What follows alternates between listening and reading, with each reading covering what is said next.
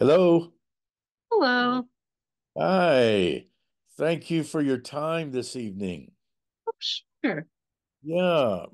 Thank you so much. Thank you so much. This is quite a privilege to chat with you this evening. I'm Mike. Hello. Nice to meet you. Well, first of all, ma'am, tell me how to pronounce your name. Emily Lapisardi. Lapisardi. Do you Yes. want me to address you as Emily or Ms. Lapisardi? Emily is fine. Okay. Okay. Well, I'll tell you what we'll do. We'll go ahead and just get started, and I have 10 questions for you. About 30 minutes worth, and then I'll let you get on with your weekend. All right. Um, Uh, okay, first of all, tell me about your credentials, what you do there, Miss Lapisardi. So my day job is as the director of musical activities at the United States Military Academy at West Point. So I am primarily a professional musician and musicologist, but I have studied Rose Greenhow for over 25 years now. And I have portrayed her in 14 states and Washington, D.C. for National Park Service sites, for the International Spy Museum, for the National Civil War Museum. And I am also the editor of the annotated edition of her 1863 memoir, My Imprisonment. Wow. Wow.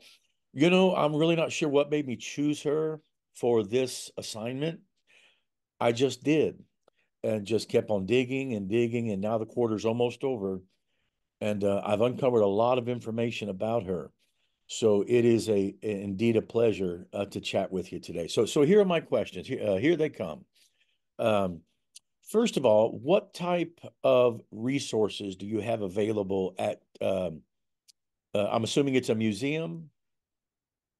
No, I work at the United States Military Academy, West Point. It's an educational institution for the Army. Okay, yeah, yeah, that's right, West Point. I guess I thought you worked at the museum, the Spy Museum. I have done a number of presentations for them. Okay, okay. Um, is there anything that you can tell us about her that would help us better understand how she conducted her espionage? Well, I think one of the very important things to remember about her is that she was extremely well connected in Washington society before the war. So she knew very well people on both sides. And in fact, in the presidential election of 1860, the only candidate that she had really no prior connection with was Lincoln. Ah, But even there, William Seward, who became Lincoln's Secretary of State, was a very close friend of hers, had been a frequent guest at her home, and continued to be after the beginning of the Civil War. So okay. she was placed right in the center of everything that was happening in Washington. And she knew how to encourage people to speak. Uh-huh. I am a federal employee. So part of what I do, we have essentially counter-espionage training that we have to do every year. And for me, this is fascinating because I always think about it in terms of my research on Rose. And one of the things that they talk about are people who are just good at getting you to reveal things, getting you to tell your secrets, getting you to confide in them. And that is one of the things that she did extremely well. Now, some scholars will say that she wasn't a very effective spy because she was arrested fairly early on in the Yeah, I, war. I saw that in my research. But look at what she had already done at Yeah. that point. It was highly significant. She continued to be an active agent even after she was arrested. I really think that she believed that her connections would protect her. No doubt. No doubt. My second question, um, do people that you encounter in your travels and in your performances, I guess for want of a better word, in your presentations? Do they seem interested in her? Very much so. I find some people who have a little bit of background about her, but relatively few people that I've met realize the breadth of her connections, the fact that she was sent to Europe as a diplomat Yeah, after her imprisonment, very likely the first American-born woman to serve as a diplomat abroad. no doubt. No doubt. And in fact, there's no question this was an official position. Stephen Mallory refers to her in a letter as our ambassadress. Ah, now I didn't come across that. Now I did come across the word socialite all over the place. Yes. And I know she was sent as a diplomat, which unfortunately the trip back, my research kind of revealed that that's where she was killed. Yes. Um, so I guess that was a good thing that she was sent, an awful thing that happened, on the way back. What can you tell me, Miss Emily, about Greenhow that most people do not know? I think her connection with Seward has really been downplayed in a lot of the more recent research. But in the process of annotating her own writing, what really struck me was how frequently she talked about William Henry Seward, how very bitter she was. She blamed him directly for her imprisonment. She talked about how he had been frequently a guest at her home prior to the war. And in my research, I found some correspondence, not only between Rose and Seward, but also between her eldest daughter and Seward, even after Rose was arrested. Okay. So there was a very close personal connection between those two families. Her daughter married one of Seward's son's West Point classmates. So the families knew each other well. The letters from Florence to Seward talk about a friendship during the Buchanan administration. And then when Rose went to Europe as a Confederate diplomatic agent, her daughter wrote to the Union Secretary of State and asked for letters of introduction to the US ambassador in Great Britain from Seward. My mother is a spy. You know this. I'm going to visit her. Could I please have letters of introduction? Right. Which is incredibly bold. Very, very. Now you mentioned her daughter. I know she had like four kids.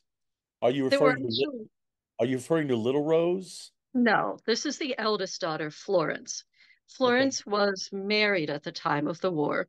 There were actually additional children. At this point, there were only three that were surviving: Florence, Leela, and Little Rose. But there had been two sons as well and several other daughters, including one who had lived into her 20s who died in 1861.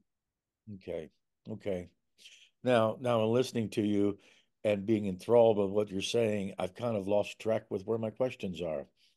Um, what inspired you to begin representing her at events? I had been portraying historical figures from other time periods. And Okay. one of my former teachers was teaching the Civil War to her students.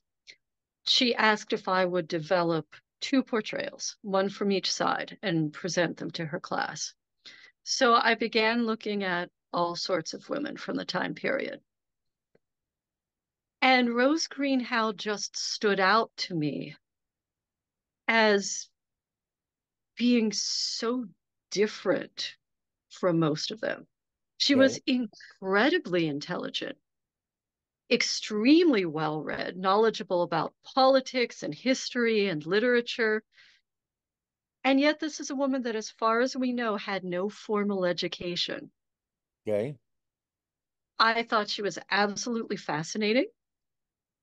And in over 25 years of research, what I found has just continued to confirm that opinion for me. Okay. All right. Um, in your opinion, I think this is my fifth question. Like I said, I've kind of lost track. In your opinion, was she unique in her espionage tactics, or were there others before her that she learned from? I think she was largely figuring out how to do this herself. She had some guidance from Thomas Jordan, Okay. but at the same time, there was a general opinion, at least one sees in contemporary sources, that women were not very effective spies. And in Okay. fact, when she is being questioned by the US Commission for the Trial of State Prisoners, she plays on that idea. And she told them, well, I'm a woman, and women, to paraphrase, usually can't keep a secret. So what makes you think that I could do this? That's funny. That's funny. Uh, Very unique in some of the tactics that she used, hiding messages in her clothes, hiding messages in her daughter's curls. I've read that. I picked up on all that. Um, how do you I think this is question number six. How did she pave the way for future spies? I think through her resourcefulness, really. No, okay. And in some ways, I think perhaps she became sort of a cautionary tale in some ways because she was what we would think of as a consummate political insider. She was moving in the top circles, and suddenly people realized that even someone with those sorts of connections might be someone involved in espionage, which to us today seems very logical. Right. But at the time, there weren't a lot of really high profile examples, especially of women who had been in those social circles, had been that well connected and that influential, who became spies. Okay. Now, I read about her influence over the Battle of Bull Run. Yes. In your expertise, do you think that the Civil War would have ended differently with or without her? Without her influence, without her spying, do you think it would have uh, ended better for the Union, or with? I don't. Does that make sense? Uh, does it really matter that she did what she did? Well, I have had in question and answer sessions at some of my presentations very angry attendees who have said to me that what she did lengthened the war by several years. Ah, I am not sure that that is necessarily true, but we do know that both General Beauregard and President Davis thought yeah, that what she had done was highly significant. absolutely. So, certainly at the time, there was a belief that what the intelligence that she had provided had enabled the Confederate victory. Okay, okay. Actually, that answers my other question. Would things have turned out differently if she had not been a spy? Was she recruited, or did she just? I believe I read somewhere where she said that the South runs in my blood. That makes me a rebel, or something like that. Was she Yes. recruited by Davis, or did she just say, "I'm going to do my part, and I hear secrets, and I'm going to, and I'm going to do this for the South." Well, she was not at all timid about expressing where her sympathies were, which, if she had been more cautious, she might not have been arrested so early. But she was well known as a Southern sympathizer. And she was recruited by Thomas Jordan. According to her account, he had not yet resigned from the US Army, but he was planning to do so. He was a Virginian, and Governor Letcher of Virginia, who knew Rose socially, had mentioned Rose to Jordan. Jordan had not previously met her, but he was interested in finding ways to gather information. He was very forward thinking in ways that few people were at that point. So he approached her. She agreed to provide information initially specifically to Jordan and by extension to Virginia rather than to the Confederacy as a whole. Jordan was then assigned to the staff of General PGT Beauregard, which is how Rose and those she recruited came to be working essentially as a spy organization for Beauregard. Okay. Okay. Now, did she have others that worked with her? Was it a Yeah, ring or was it just yeah. her? There were quite a number of people that were associated to one degree or another, both with her directly and also working through Jordan.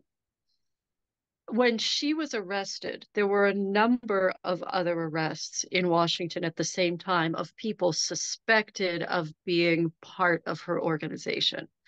Some of them were, some of them probably weren't, but they ranged from kind of a society dentist to government clerks, young women, Okay. all sorts of people. So she wasn't alone. No, Okay. but she was very much at the center of the organization in Washington. Okay. Okay. What can you tell me about her daughter? It seems like she kind of disappeared um, into history. Did she Little do? Rose, Yeah. Did she do anything significant after the death of her mother? well, she was in France at a convent school when her mother died. Okay. And there is an account from the Mother Superior at the convent that when they told little Rose what had happened, that she wept without ceasing for days. She had never known her father, her mother. She had been with her in her imprisonment. So the relationship was extremely close. Okay. And here she was in a foreign country, and now she was an orphan.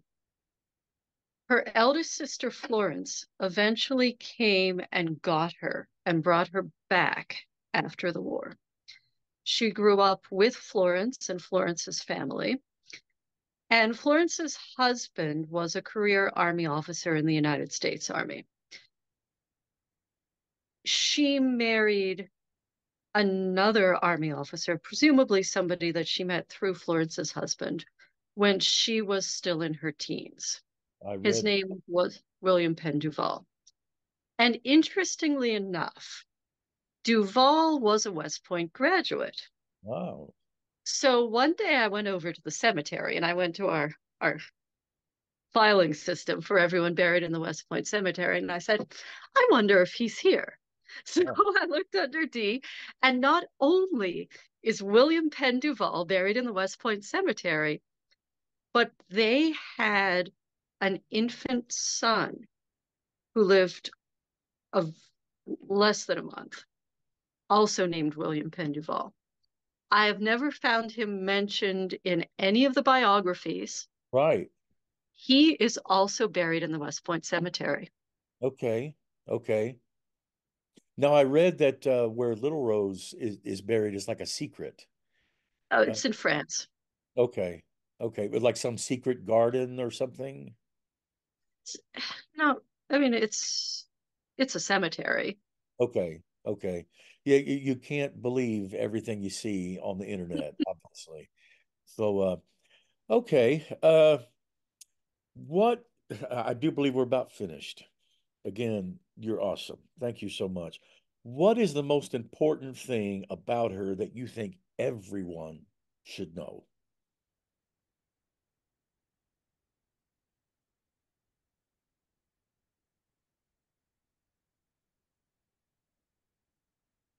To me, it is the dual nature of what she did. She is known, if she is known at all now, as a spy, but she was so much more than that. The diplomatic work, I think, is tremendously important. And all of these things, both the espionage work and her work as a diplomat, are tied to her ability to connect with people socially. Okay. That was her great skill. And that was why she was so dangerous. Because even when they sent her to Europe, she was moving in the highest social circles. She had a private audience with Napoleon III in France. Wow. No, never read that.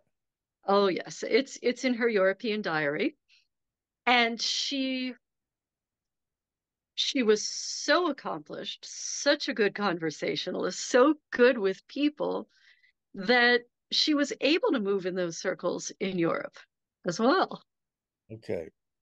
So was she a spy because she could do that, or could she do that because she was a spy? If Oh, that she'd makes been sense. doing that most of her adult life. I think her connection with Dolly Madison really has a lot to do with it. Okay. Her sister, Ellen, her next eldest sister, married Dolly Madison's nephew. So Rose, in her teens, in her 20s, was exposed to Mrs. Madison. Mrs. Madison was the first real powerful American political woman. Yes.